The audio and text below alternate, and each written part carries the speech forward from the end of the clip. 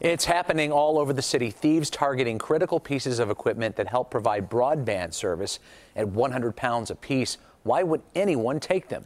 Here's CBS 2's Suzanne Le Mignot with an original report. 49th Ward Alderman Joe Moore shows us an AT&T utility box. These are the boxes in my community that they have been breaking into. He finds a cut lock on the ground below it. There's a lock here, but there appears to be a lock missing here. So I don't know if this could have been one of the boxes that were broken into.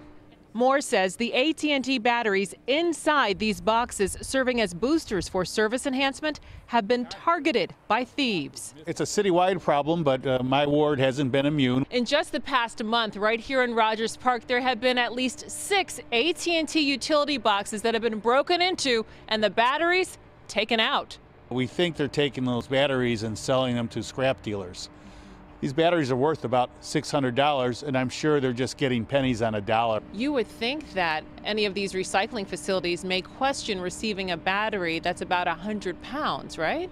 You would hope so, but not all scrap dealers are honest. An AT&T spokesperson told us vandalism of communications infrastructure is a serious matter that affects public safety and the community at large. We are working with law enforcement investigating these incidents. Suzanne Le Mignot, CBS 2 News.